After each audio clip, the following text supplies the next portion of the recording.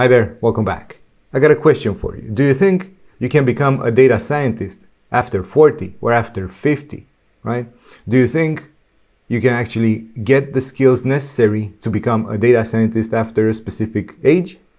Because look, this answer is quite obvious, but let me build up on it. Because if you're lucky enough to maintain that open-mindedness so that you can always learn new things and keep the mindset of growth, you can easily embrace any type of technological advance and growth. And this is very, very important because in our lifetimes, technology changes so rapidly. It's not a simple cycle that can last a whole lifetime. Nowadays, during our lifetime, we will have multiple cycles that we will go through in which technological advance will happen. Like maybe 20 years ago, when I was even like young, right? I'm not 40, I'm 35 now. But even when I was young, when I was 20, so let's say 15 years ago, people found it easier to maintain a job for longer periods of time. But nowadays, every 5-10 years, the technological advances go through another cycle and then a small period of consolidation, which can last from 5 to 10 years. But there will always be hypeness around specific areas. And it just so happens that nowadays we get data science and machine learning in this cycle. So we're in a market cycle that favors these type of jobs, okay? And you have to be very, very aware that after this exponential growth, right, after this big jump, that, okay, now we need a lot of data scientists, now we need a lot of machine learning engineers, there will follow a period of consolidation in which the market will try to rebalance itself out and try to figure out the roles of these people within the job market.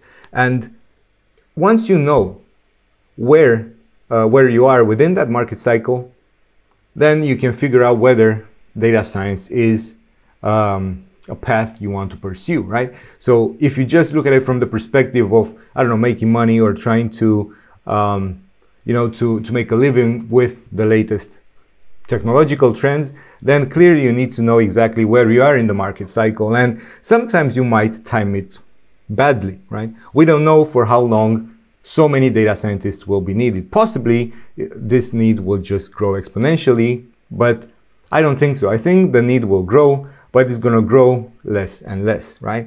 So if this is the case and more people get on the hype train, that means you will find it harder to get on this bandwagon. But you see, what I believe is that you don't necessarily need to just chase a specific trend. What you need to do is be on the lookout for what the market will require in 10, 20, 30 years from now, right? Because even if you get these small spikes, right, with each new technological advancement, you will still get some idea with regards to where things are heading towards, okay?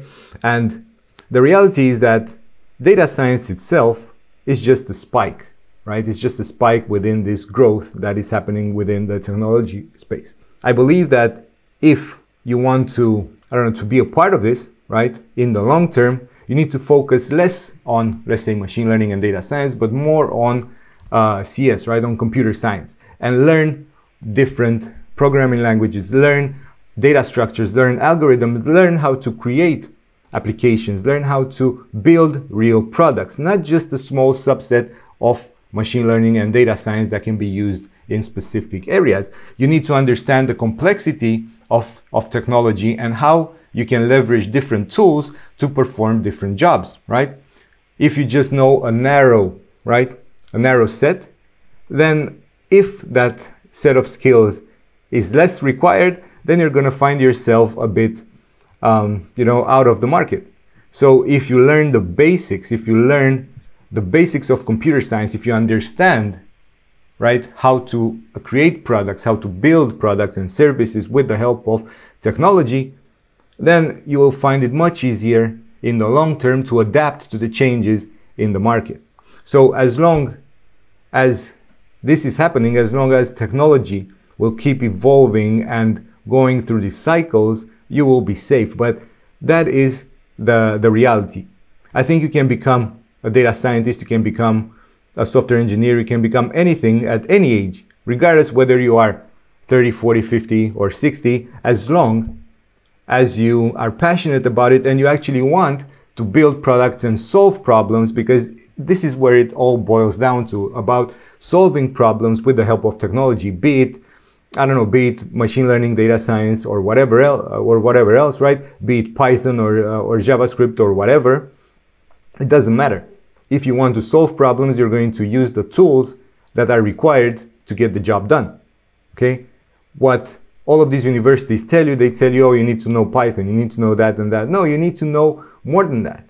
You need to be able to adapt to the changes in the market. That's why you need to learn data structures, algorithms, so that you understand how technology works and how to build real-world applications with the help of different programming languages, not just one specific set of skills. So if you are starting out now, let's say, I don't know, you want to learn data science or whatever, try to keep an open mindset and look at it from the perspective of 10 years down the line, not just what is on the hype right now, because you might not time your entry on the market very well, and you might find yourself out of the job market just because you entered too late. So nobody can predict the job market cycle. Nobody can predict whether this is the perfect time to get in, because everybody is different. Everybody has different objectives.